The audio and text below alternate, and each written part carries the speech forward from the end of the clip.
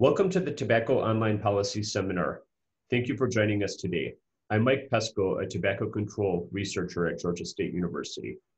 TOPS is being organized by myself, Catherine Maclean from Temple University, C. Sheng from The Ohio State University, and Justin White from the University of California, San Francisco. The seminar will be 1 hour with questions asked by the moderator and discussant. The audience may pose questions and comments in the Q&A panel, and the moderator will draw from these questions and comments in conversation with the presenter. For this presentation, we will allow questions to be posted either publicly or privately. Publicly posted questions may be discussed by the presenter's co-author, myself, and others. Please review the guidelines on tobaccopolicy.org for acceptable comments. Please keep the comments professional and related to the research being discussed. Public posts that are not particularly germane to the research question will be dismissed. Comments meeting seminar series guidelines will be shared with the presenter afterwards, even if they are not read aloud. Your comments are very much appreciated. The presentation is being video recorded and will be made available on the TOPS website, tobaccopolicy.org. I will turn the presentation over to today's moderator, C. Sheng from The Ohio State University, to introduce our speaker. Today, Dr. Catherine Maclean will lead a single paper presentation entitled The Effects of E-cigarette Taxes on E-cigarette Prices and Tobacco Product Sales, Evidence from Retail Panel Data. Dr. Maclean is an associate professor in the economics department of Temple University. Her research uses health and labor economic theory to empirically explore the causes and consequences of substance use, mental health, insurance coverage, and labor market outcomes. She is particularly interested in the role of public policies in influencing these outcomes. Dr. Maclean is a research associate in the health economics program at the National Bureau of Economic Research and a research affiliate at the Institute of Labor Economics. She is a co-editor at the Journal of Policy Analysis and Management and associate editor of the Journal of Health Economics. Dr. Maclean's research has been supported by the National Institutes of Health, Robert Wood Johnson Foundation, the American Cancer Society, the American Heart Association, and the Washington Center for Equitable Growth. Dr. Michael Pesco, who is also an author of this paper, will respond to selected Q&As. Our discussant today is Dr. Sherry Emery. She is a Senior Fellow of Public Health and Director of Social Data Collaboratory at the NORC at the University of Chicago. Dr. Maclean will be presenting her research in 3 segments. We will have pauses after each segment to allow for questions. Dr. Maclean, thank you for presenting for us today. Thank you so much for that great introduction, C. And thank you everyone for joining us and spending part of your Friday with us. I'm really excited to talk about this joint research that C has just given the title. I have 5 great co-authors on this paper: Chad Coddy, Charles Colomache, Eric Neeson, Mike Pesca, who's here with us today, and Nathan Teff. This is very much a collaborative effort, and they are just fantastic colleagues. Just a second. My disclosure, this research is funded by the National Institute on Drug Abuse of the National Institutes of Health. This is an R01. The PI is Mike Pesco. I have had no tobacco-related funding over the past 10 years. Also, just a disclaimer, we use Nielsen scanner data.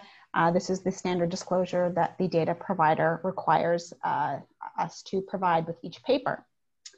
So just to begin, what I'm going to do is I'm going to give a summary of the research questions, the research findings, just because research papers are not mystery novels. So our research questions are 3. They are interrelated. We want to look at, do e-cigarette taxes affect e-cigarette prices? This is often referred to as the pass-through rate. That is, our higher taxes passed on to consumers in the form of higher prices. We also want to look to see whether exogenous changes in e-cigarette prices affect e-cigarette sales. Similarly, do these changes in prices affect the sales of other tobacco products? We're going to focus on sales of tobacco products at retail stores in the United States between 2011 and 2017. We are going to view these sales as a proxy for consumption. So the paper will take 2 steps. We will look at the effect of taxes on prices, and then we will look at the effect of prices on sales. We are going to look at e-cigarette taxes adopted by 8 states and 3 counties over a study period. We will apply very standard two-way fixed effects regression models and instrumental variable models that I'll outline later. And we also think a contribution of our study, as I'll mention why this is important, is we're going to develop a method to standardize e-cigarette taxes, which we think is potentially useful to the research community at large. Just a bit of the preview of the results, our deep theory that we have in mind here. First, again, the 2 parts of the paper, effect of taxes on prices, then the effect of prices on sales. In terms of e-cigarette taxes, we think that when a tax is passed, it will be passed on to consumers in terms of higher prices. They will face higher prices at retail sales, retail stores following the tax increase.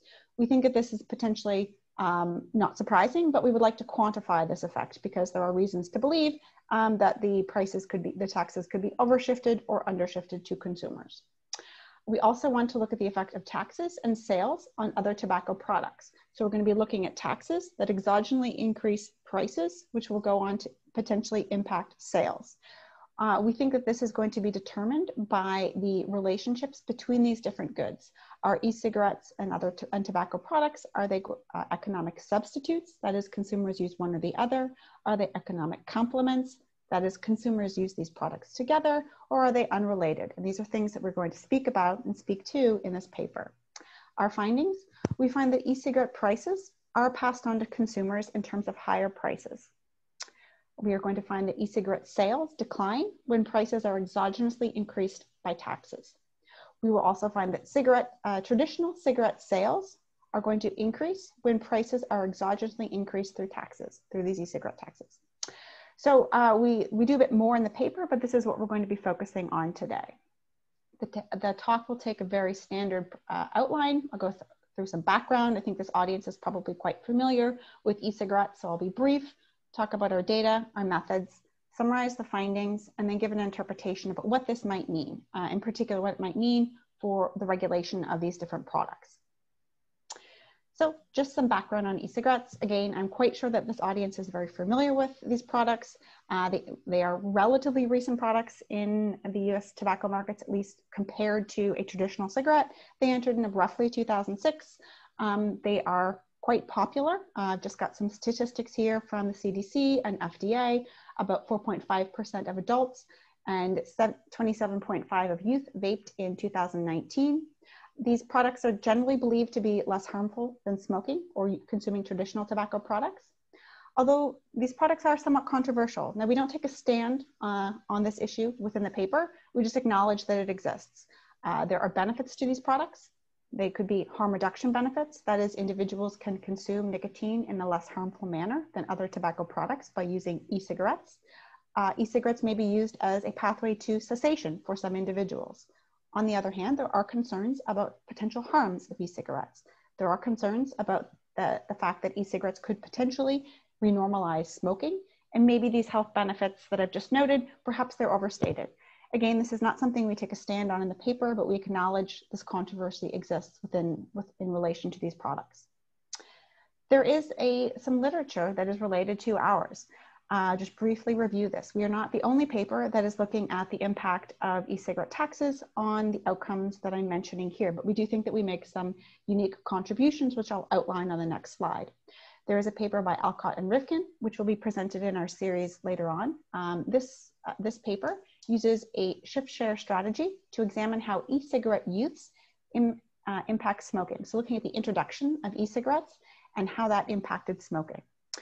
They also estimate a pass-through rate. This is the rate at which taxes are passed on to consumers and own price elasticity. And in some of their specifications, their findings are fairly similar to those that I will show you. There's also another paper by Mike and I. This is Pesco et al. 2020. Chuck Colomanche is also on this paper. This paper looks at the effect of e-cigarette taxes on adult e-cigarette and traditional cigarette use using survey data. So we will be using sales data. This paper here looks at survey data, so reports to major health surveys. The methods are quite similar to what we use, and they find that higher e-cigarette taxes reduce daily e-cigarette use and increase daily traditional cigarette use amongst adults. Finally, there's a paper by Safer et al. This paper uses a related approach to what we're going to be using in this paper. It's referred to as synthetic control methods. They use survey data, and they focus on the state of Minnesota. Minnesota was the first state or the first locality in the US to adopt an e-cigarette tax. And they look at the impact of that tax on adult smoking and cessation using survey data. What they find is that higher e-cigarette taxes increase adult smoking and reduce adult smoking cessation. They also estimate a comparable pass-through rate to what I'm going to show you in our paper. I also want to caveat that there is just a massive tobacco control literature. We address it in more detail in the paper, but there are many, many papers out there, and we are only focusing on some here. But what are the takeaways from these three related studies that I've just shown you? These studies suggest collectively that e-cigarette taxes are passed on to the consumer in the form of higher prices.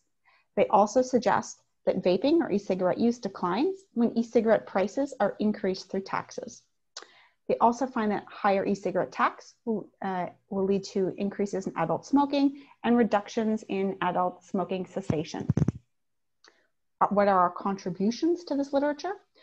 We think all of these papers are important. We are certainly fans of these other authors, but we do think that our paper is able to make some contributions relative to this existing literature. We are focusing on retail sales data, so we might be less concerned about misreporting that you might find in survey data. We also develop a method that we think can be used by other researchers to standardize e-cigarette taxes, which, as I will show you in a few slides, we believe to be quite important for studying the impact of taxes on these products. We also consider a wide range of tobacco products. I'll show you a subset of what we look at in the full paper later today. We also examine whether the effect of an exogenous price change on tobacco product use.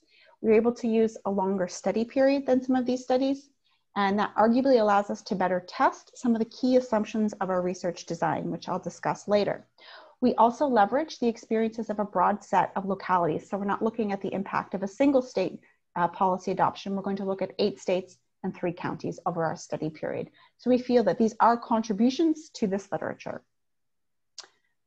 So just a bit on e-cigarette taxes. So e-cigarette taxes, they have been adopted by, as I mentioned during our study period, 8 states and 3 counties.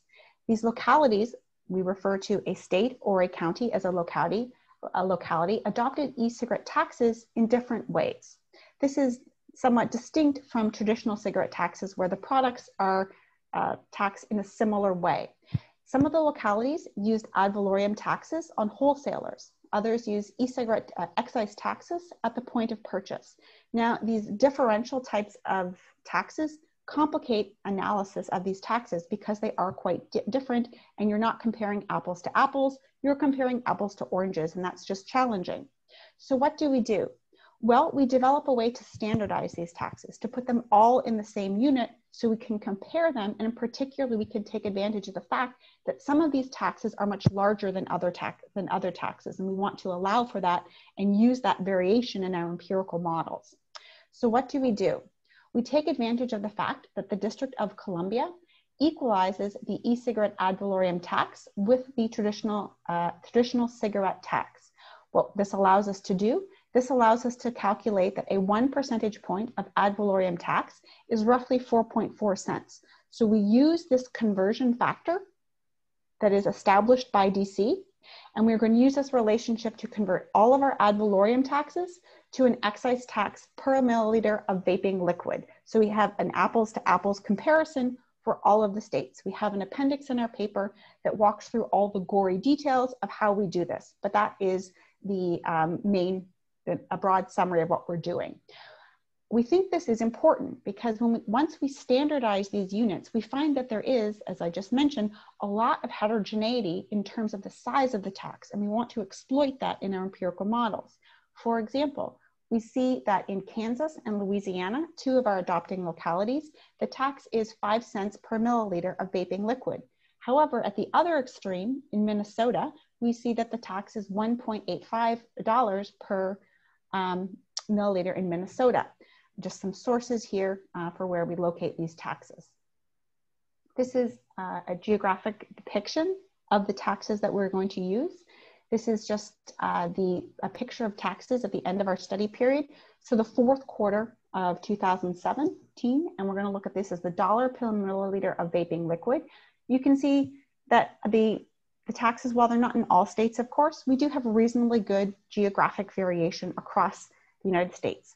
And these are, one might think about them as the early adopting states. This is a temporal depiction of the rollout of taxes across the localities that we study.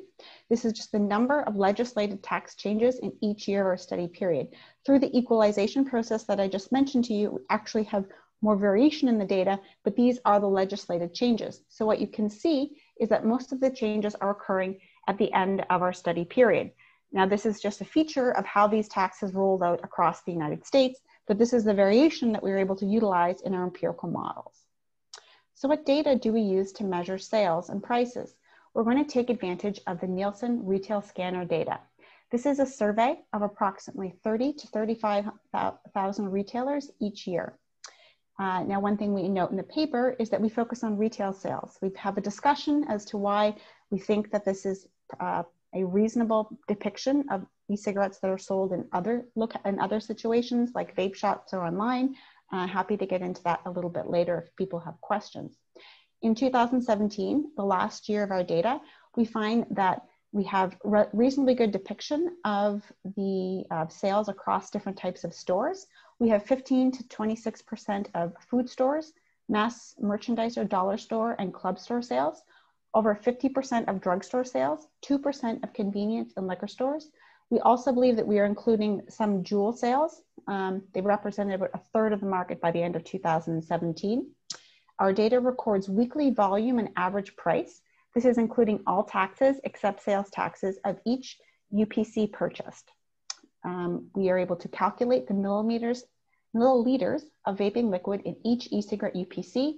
We are able to match almost 95% of the products in the Nielsen retail scanner data in our calculation. So now I'm going to go through the methods. So as I mentioned, we have our paper takes on two parts. We look at the effect of taxes on prices, and then we'll move on to looking at the effect of prices on sales. So I'm going to talk about the methods that we use to study that first part of the analysis. Again, our research question here is, are e-cigarette taxes passed on to consumers in the form of higher taxes? We apply two-way fixed effects regression models. I have the regression model written down here. We have an e-cigarette price for a UPC code in a locality in a time period. We measure the e-cigarette tax. This is the standardized measure that I just explained to you. We have the traditional cigarette tax. We also have a number of covariates that include other tobacco control policies and other policies in the locality level. These vary across locality, within locality over time. We have locality UPC by locality fixed effects, time fixed effects, and this is just our error term here at the end. So some other technical details about the methods. We have over 70,000 UPC locality quarters. We apply weighted least squares regression models. We have 48 states, DC, and 2 counties. These are our localities. We combine Chicago and Cook County, Illinois, because we can't really separate them in our data. We do not include Alaska and Hawaii because they're not included in our Nielsen data. And we're going to cluster our standard errors by the locality level. I just want to pause for a moment to think about what we're doing here in this regression model. I've called it two-way fixed effects when this method is also referred to as a differences in differences model. At its very basic idea, you can think about having a treatment group and a comparison group. This is often described as being akin to a randomized control trial with pre and post-intervention periods. So let's think about just one state that adopts a tax, or one locality that adopts a tax, and one that does not. So what we will do is we will observe both of those localities, the treated and the comparison, pre-tax, and then post-tax. What we will do is we will compare the change over time in those two localities.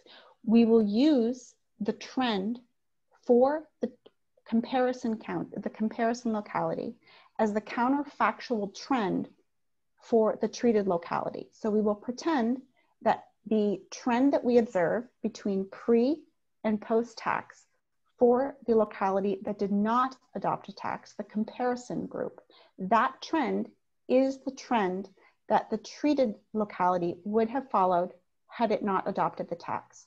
The difference between the real trend, what we observe in the treated group, and the pretend or counterfactual trend, that difference in trend, as you can observe down here, this is what we refer to as the differences in differences, or two-way fixed effects regression model coefficient estimate. This will be our estimate of the treatment effect. So we're going to use those localities that did not adopt the tax, their trend, as the hypothetical or counterfactual trend for those localities that did. And the difference will represent the effect of the tax. Next, I'll move on to just talking about our sales analysis. So again, we're proceeding in 2 steps. Now what we're going to be looking at is what is the effect of prices that are exogenously increased by taxes on sales. We are going to combine the same method that I just described to you, the two-way fixed effects regression model, with an instrumental variable approach. In this approach, and we talk about exactly why we do this, we aggregate the data somewhat differently. We're going to aggregate the data. Again, it will still be our Nielsen scanner data from retail stores. We're going to aggregate this to the locality by year level, and we're going to have about we will have exactly 1,428 observations. What we will do is we will find a variable that predicts taxes, that predicts prices. We will use taxes as our instrument. So for e-cigarette prices, we will instrument them with e-cigarette taxes. For traditional cigarette prices, we will instrument them with traditional cigarette taxes. So we're going to use exogenous changes in prices that are influenced by the adoption of these taxes that I've just described. So to make this a little bit more clear, what I've drawn here is this is just a depiction of what we're doing here. The key assumption, or the assumption that we are potentially most concerned about in the instrumental variable framework, is going to be a violation of what is referred to of the exclusion restriction. So what we want is we want to find a variable, which we are going to use the tax that leads to changes in prices. We expect that prices will increase following a tax adoption, and this will lead to potentially a change in sales. So this pathway that I'm depicting with the checks, this is good for our IV framework. What we assume is that there's no direct relationship between taxes and prices. That's why I've drawn this X through this direct pathway. So we are assuming things like signals that might be sent by a tax. If a tax is adopted and people think that the product is now more risky, we're going to assume that pathway away. That is a strong assumption, but that is what we are assuming in our IV model. So I think, would this be a good time for a pause? See? Yes. So today our discussant is Dr. Sherry Emery. Sherry, please take away. Oh, thank you. So far, I think I have no critiques, and I defer my questions to the people who still are card-carrying economists about the measurement and use of the sales data, because so far the methods that you've described I'm super impressed with, and I really appreciate the contribution of creating the standardized measure and making it easy for the rest of us who aren't as deeply into the weeds to continue to do research on e-cigarette products. So I'll defer to C or to Mike to handle some of the Q&A, or to Catherine. Thank you. Sure, I think we can have a discussion regarding the conversion of the volume taxes to similar to specific taxes. So we have 2 questions. Mm-hmm.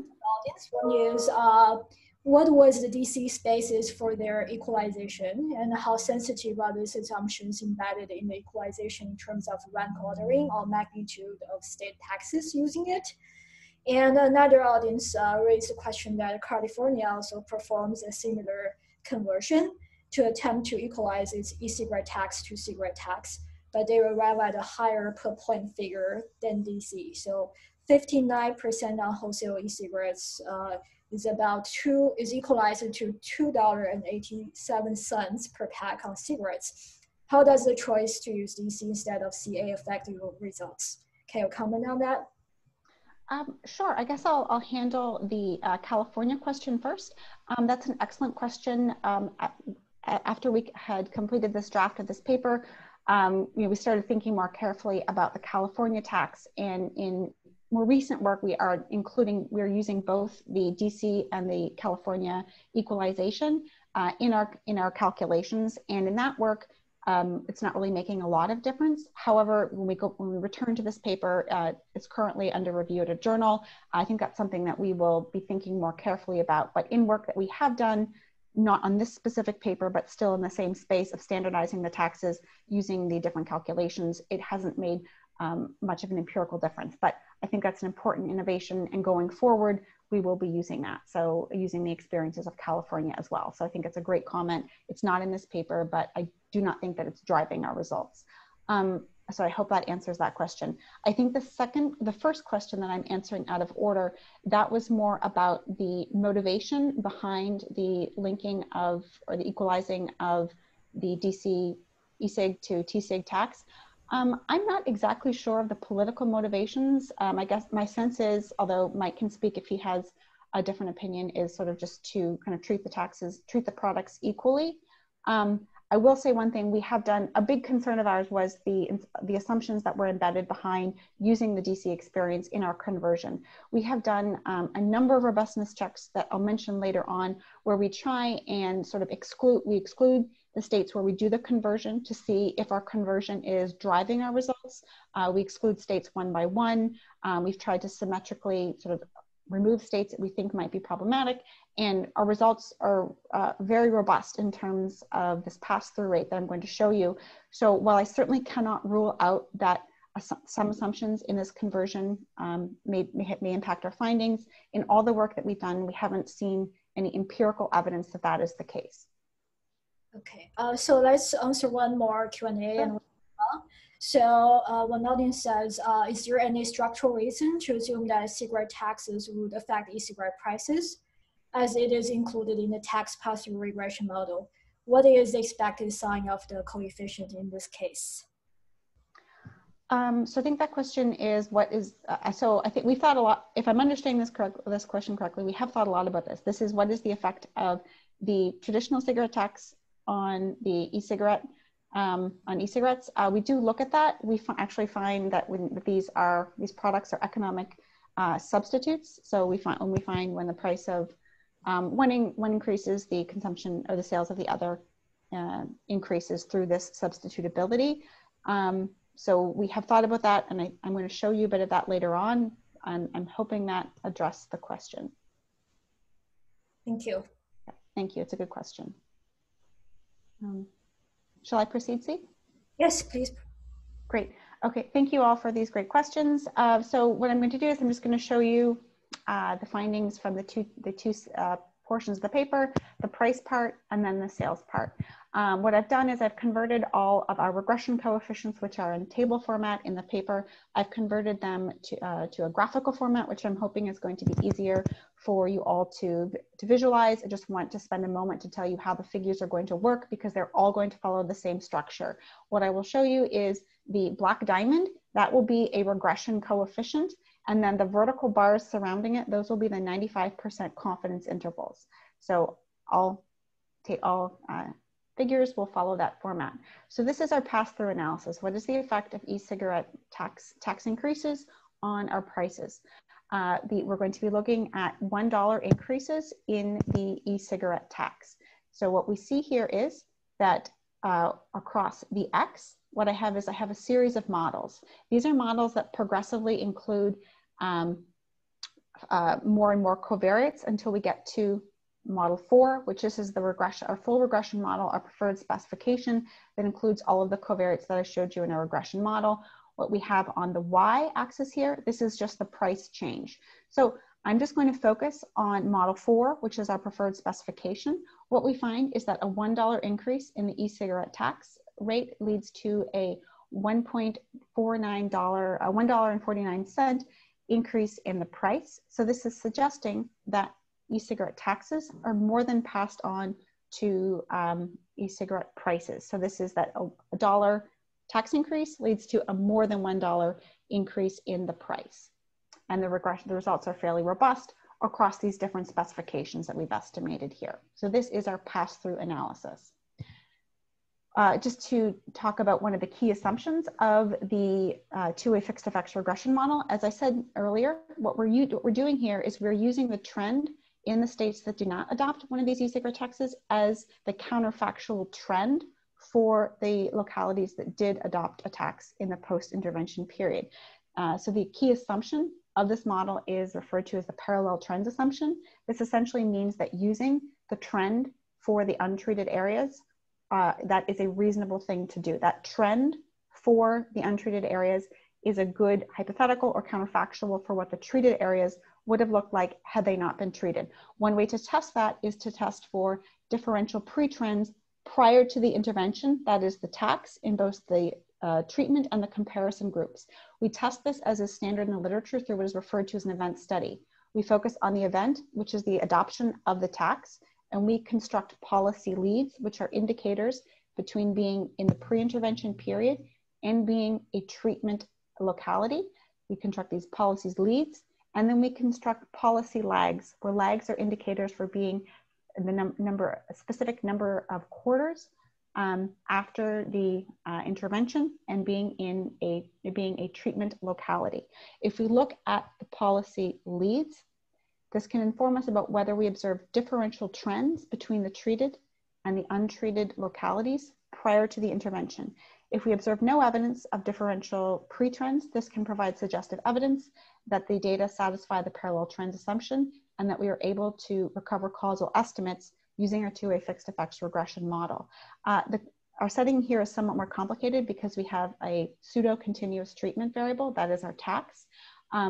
We've done some slight modifications that I'm happy to talk to you about. We've also estimated what is a more standard event study. It's in the paper. Our interpretation of this event study. So what I've done here is I've visually divided the sample into the leads, which are on the left, and then the lags, which are on the right. We do not observe evidence of differential pre-trends between the tax adopting and non-adopting localities prior to tax adoption, which suggests that the data can satisfy the parallel trends. And then the post-intervention period, which is on the right-hand side, we see that the prices, again, this is our pass-through regression, they're increasing, and they seem to be increasing over time into the post-period. So we interpret this as suggestive evidence that our design is not invalid. Now I'm going to move on to our sales analysis. So what we're doing here is we're combining those two-way fixed effects regression models with an instrumental variable strategy. I'm only going to report the e-cigarette price results here. Everything else is in the paper, and I'm happy to talk about it. I just don't think we have quite enough time in our talk today. So what I'm going to show you is I'm going to show you a series of regressions where we are regressing a measure of sales on prices, on the e-cigarette prices, where those prices are instrumented with the e-cigarette taxes. So I've just shown you the taxes lead to increases in prices. And now we're going to use that variation and we're going to estimate the effect of the prices that are exogenously increased by taxes and how those prices change sales of the different tobacco products. I'm going to show you 3 figures of different types of tobacco products. What I have here in this figure is I'm going to look at e-cigarette sales and traditional cigarette sales. Once I get through these 3 figures, I'm going to put the estimates into the form of elasticities so we can think more about magnitudes. So again, these figures are going to follow the same format. What we see generally, the scaling is not great here because they're just quite different magnitudes. But what we observe is that when prices are exogenously increased through taxes, that is when the e-cigarette tax increases, prices increase, we see a decline in e-cigarette sales. Our sales are measured as the number of sales per 100,000 adults in each state. And so what this coefficient estimate here, it is a negative 356 per 100,000. But compare that to the baseline mean, that suggests that a $1 increase in the tax leads to about a 29% reduction in sales. Now over here on the right-hand panel of this figure, we're looking at traditional cigarette sales. So what we're seeing is that traditional cigarette sales are increasing when the e-cigarette price is exogenously raised through a tax. And this is roughly an 18% increase in tobacco cigarette sales when the price increases by $1. So what we're seeing is taxes increase, e-cigarette sales decline, e-cigarette prices increase, and then the tobacco cigarette sales or they rise. Next, what I'm going to look at is we're going to look specifically at e-cigarettes, but we're going to look at e-cigarettes by different types of flavoring. So we're going to look at e-cigarettes that have no flavor. We will look at e-cigarettes in the middle panel here that are menthol or mint flavor. And we will also look at e-cigarettes that are other flavors. So these could be things like coffee, fruit, one of the many, many flavors that are available. So these are all e-cigarette sales, but we're going to look across the products by their flavor. And what we see is that when the prices increase through the increase in the taxes, we see that all of them are declining. We might think that the reduction in the other flavors, so these are things like coffee and so forth, though these maybe the decline might be particularly large. This is about we see about a 41% reduction in the sales. We might also think that these flavored products, which are more likely to be consumed by youth versus adults, perhaps might be better able to capture that market by looking at this heterogeneity. We can now look at traditional cigarettes, and I'm just dividing them up into no flavor or flavor. Flavor here would be menthol, and we see that when the e-cigarette prices increase through taxes, we see that these products, the sales of both of these products are increasing.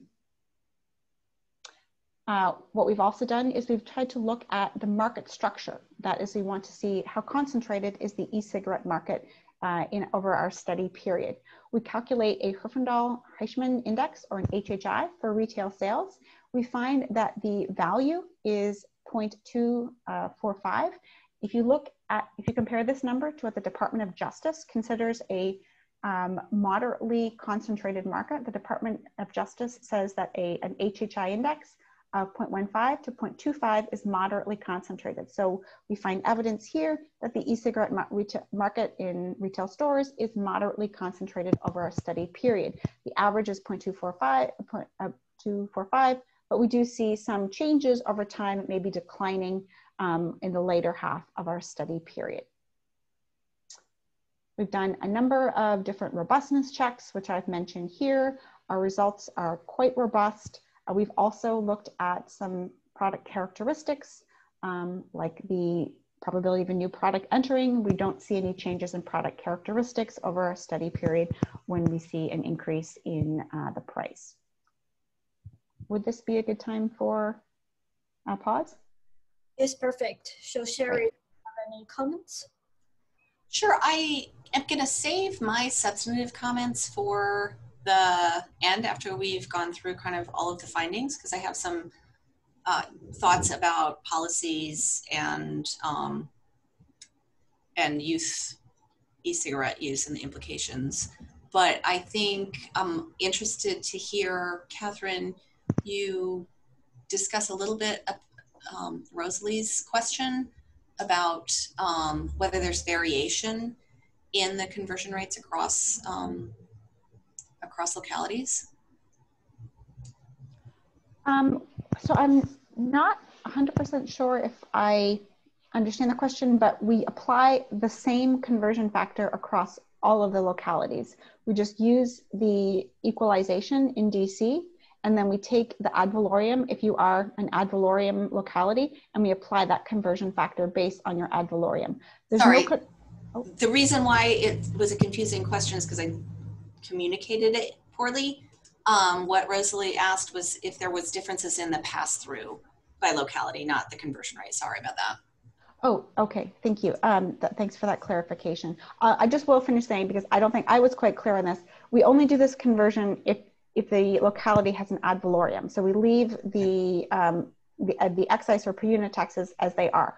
What we have done, to speak to Rosalie's question, which is very good, is we've conducted what I would call a leave one out analysis. So we've sequentially dropped each of the treated localities. These are the 8 states and the, I guess in our empirical models, because we're combining Cook County and Chicago into one, and the 2 counties, when we sequentially drop each of those and re-estimate our pass-through regression, we don't observe any real difference in the pass-through rate. What this test allows us to say is if is to shed some suggestive light on whether or not one or two or one specific state is really driving our results. We don't find that. And as I said, we've taken out the ad valorem, used just those with the localities with the excise taxes to estimate the pass-through. We've done the reverse. Our view is that the results are quite robust to everything that we've thrown at it. We'd love to hear some other suggestions, but from what we can see, while we certainly acknowledge that there are assumptions in our conversion factor, all of the probing that we've done, because that's a great question, and we have heard it from others because it is a great question. We can't see any evidence that these assumptions, are fully explaining our results. What we've done, all that we have done, has led to very similar conclusions about the pass-through rate.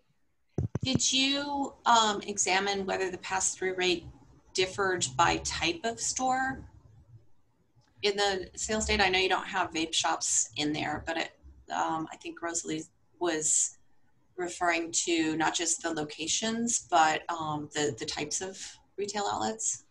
We have not done that. That's a great question. I think we could do that. That's a great idea. Thank you, Rosalie. We haven't done that. Okay. Shall I continue? Yes. Great. Thank you so much for those questions. So just a bit of a summary of the findings, then leave some time for more of these great questions. So what have we found here? Again, we have two prongs to our analysis. We looked at the pass-through rate. To what extent are e-cigarette taxes passed on to e-cigarette prices to consumers? That is, if the tax increases, do we see a higher price? We found that taxes are overshifted with 148% pass-through. This implies that a $1 increase in the e-cigarette tax leads to a $1.49 higher price faced by consumers in these retail shops that we're looking at. This is suggestive evidence that the e-cigarette market is not perfectly competitive. We talk in the paper about sort of some nuances and complexities when thinking about pass-through, but this is one interpretation. This assumption that the e-cigarette market is not perfectly competitive is supported by our HHI calculation. Just to clarify, in a perfectly competitive market, we would expect the pass-through rate to be between 0 and 1, although if you sort of allow for interrelated goods, it can get more complicated. But we are observing a pass-through rate greater than 1, which is at least in line with a market that is not perfectly competitive. We find that the demand for e-cigarettes is inelastic. When we put this into an elasticity calculation, where an elasticity is just the ratio of a percent change in the outcome over the percent change in the predictor variable. So this would be change in the sales of e-cigarettes over the change in the price of e-cigarettes. We find that the elasticity is greater than 1. So prices are relatively, sales are relatively responsive to changes in prices. And when prices increase, sales decline. When we look at the relationship between e-cigarettes and traditional cigarettes, we find evidence that they are economic substitutes. So this means that consumers will use one product or the other. So when we see an increase in the price of the e-cigarettes, sales will decrease and traditional cigarette sales will increase. So consumers are substituting between the two. We see that and vice versa. We see that the traditional cigarette cross price elasticity is 1.4. The e-cigarette cross price elasticity is 0.8. So consumers are using one product or the other. When the price of one increases, they substitute to the other. This is, as I'll touch on in the next slide, this is a really complicated question when thinking about regulating these goods. The demand for traditional cigarettes is inelastic. I didn't show you this, but this is in the paper. We just didn't have time to go over everything that we did in the paper. The elasticity is minus 0.8. And just for comparison, in particular, this traditional cigarette tax elasticity is fairly similar to some other studies in the literature. And we think that broadly our findings are comparable to other studies that I've mentioned to you. They're not identical, but we don't think they're completely out of scope. So just to conclude, what are we doing here? We're offering new evidence on the e-cigarette market. We're looking at these relationships between these tobacco products, and we're empirically studying e-cigarette taxes. So an important limitation of our study is that we are focusing on retail sales locations. We have some discussions in the paper about why we think this is reasonable to think about what these relationships might look like in vape shops or through online purchases, which we do not study.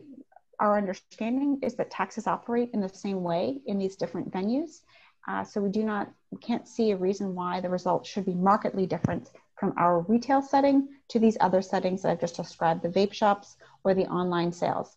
We've done some sort of exploration in another data set where we have data on individuals who purchase products in different locations, and that has not suggested that we should expect that the findings we have here for the retail sales will be wildly different from other settings like the vape shops or online, at least during our study period, 2011 to 2017. So I think that potentially something that for me is important about the findings, and this has been documented by other studies, both looking at the policies we're looking at and other related policies of e-cigarettes, is that the interrelationships between e-cigarettes and traditional cigarettes complicate regulation.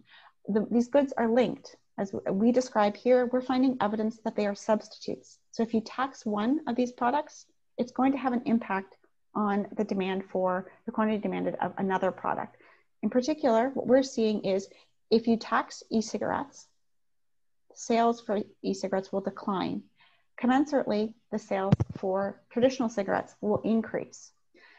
Now, the policymaker has a very challenging job, but I think the relations between these two types of products are important to recognize when thinking about designing optimal policy. And if we think that there are differences in risks across the two types of products, e-cigarettes and traditional cigarettes, if we tax one, the substitution to the other, in particular, a movement from e-cigarettes to traditional cigarettes, could be concerning. So we don't have certainly the answer in this paper, but we do think that our findings, in particular the substitutability of the two products, could be useful for policymakers as they are thinking about developing an optimal set of policies that will lead to better public health. So I think that's all that I have, and I would love to have comments from Sherry and from our audience members. Thank you, Catherine. Or Sherry, and a last. Great. Yeah, I think we've addressed most of the Q&A questions. There's a couple that let's touch on, and then I have a couple of just broader kind of top of the trees policy level thoughts about contextualizing your findings. So it looks like Emmanuel is asking about the own price elasticity in cigarettes is about twice as high than the consensus estimates. Do you have any concern about that? So sorry, for the traditional cigarettes, is that what you said? Yes, yes. Sure. I think that it is potentially, I think I misspoke when I said this, it is a bit high, although when we look at other studies that are from a similar period, there are some that are are similar to ours, but we do know that there is heterogeneity across studies. I think that a close comparison across studies would be valuable, but this is what we are finding in our sales data, and there certainly are estimates that are lower and there are estimates that are more similar. Okay. I'm going to go through the two others because they're kind of related. Estelle notes that the price elasticity of cigarettes seems pretty small, and could it be related to the fact that there was no major change in cigarette excise taxes during that period, or that cigarettes, which I think probably e-cigarettes, are more likely to be sold in non-retail venues? That's a great question. We do have some non-trivial traditional cigarette hikes during our study period. So I don't know if that will fully explain it. I don't have the numbers right in front of me, but if they're not reported in the paper, then I certainly have them. So I'm not sure if that would explain it. Again, I can't think off the top of my head if the taxes are applied similarly in other settings, why they would be markedly different, but I think that's a really good question that we could think about more. Okay, okay. And I wanted to note, just on a related to that point that you just made, I have, admittedly, I haven't done my own price elasticity studies for 10 years, so I haven't thought about it as deeply as many of the people in this audience. But before hearing your discussion here, I had retained some concern that many of the studies of e-cigarette policies, in particular taxes, were problematic because so much of the sales happened outside the retail environment. But I think you make a really compelling argument that it's what you see in the retail environment should be fairly generalizable. So I really appreciate that. I thought that was a great just contribution to the overall thinking, or at least my overall thinking. I'm gonna ask one more question from the Q&A from Ian, because I thought that was an interesting thought that didn't occur to me. Ian brings up the fact that most of the e-cigarette taxes that have been implemented are brand new taxes, and that may result in some fixed cost of compliance, which is factored into pricing. But once those compliant costs are concerned, maybe the pass-through won't be so much higher. Do you have any thoughts about that?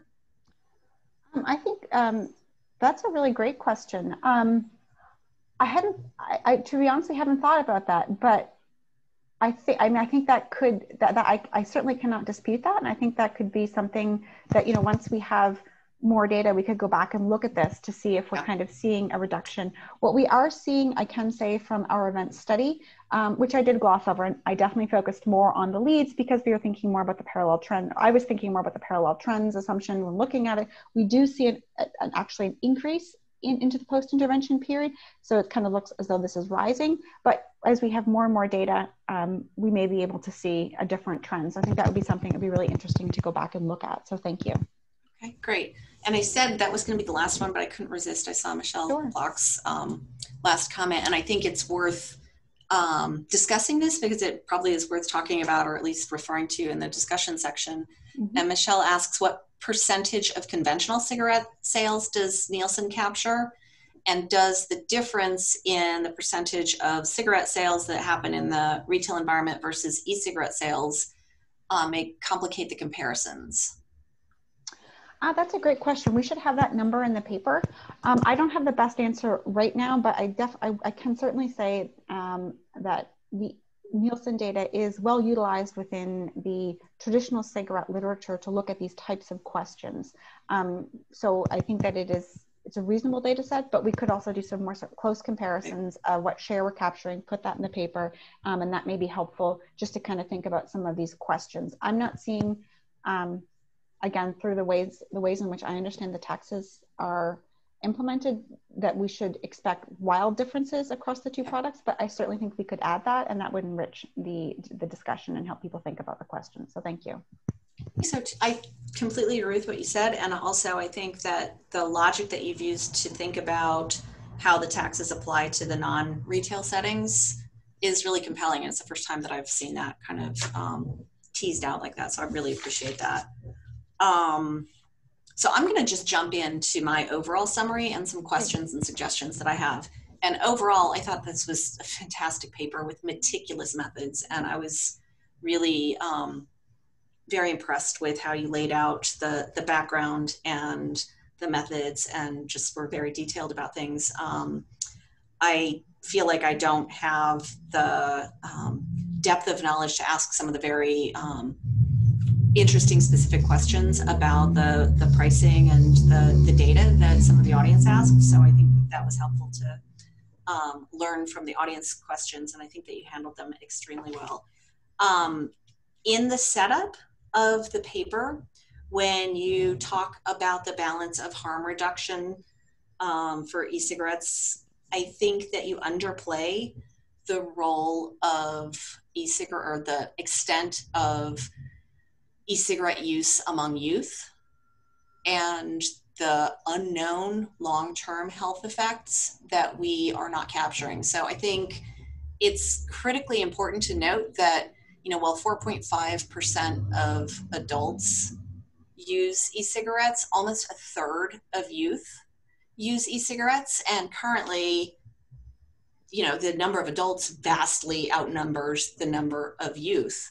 But every year that we have huge, large proportions of youth entering the e-cigarette market, that really causes concern that I think isn't apples to apples with the trade-off for adults. And I think that it's really important to note that there's some suggestion that e-cigarette use may be less harmful for youth than combustibles, and that there's some, you point out some of Mike's work that suggests that there's substitutability between e-cigarettes and conventional cigarettes among youth, but I don't think that that's a resolved issue at all. And there's quite a bit of concern that there's a gateway effect with e-cigarette or nicotine use among youth, leading to other tobacco product use in the future. And I think that really contextualizes the harm reduction setup in a way that shouldn't be just dismissed in the introduction. I think that it's completely fair to say, like, the data that you have cannot tease out youth use, and the vast majority of e-cigarettes are purchased by adults. So your conclusions, I think, are very, very strong when we generalize to an adult audience. But I think that we really need to factor in the risks and the long-term effects that are really unknown for youth uptake of e-cigarettes. So I think in the introduction, that was a little bit underplayed. And then I think that that's really important to kind of contextualize in the discussion. In the discussion section, well, I want to return momentarily to some of the findings that I thought were really particularly compelling, which was looking at the cross-price elasticity by flavors. And I think that's really important to play up a little bit more, in particular in light of the massive movement to ban e-cigarette flavors kind of categorically, and then the variability of flavor bans across other combustible products. So I think in future studies, we should take account of not just the price effect, but the policy effect, because there's no way that those policies are not also affecting sales. And I think that that's an important omitted variable. And I think that there's just so much movement in the policy domain at the local and the national level. We really need to account for that. And I think that your study can really kind of contribute to our understanding of the effects of those policies and how those policies, relate to I think that it's likely that places that have high e-cigarette taxes also are implementing comprehensive or partial flavor bans that may affect the sales.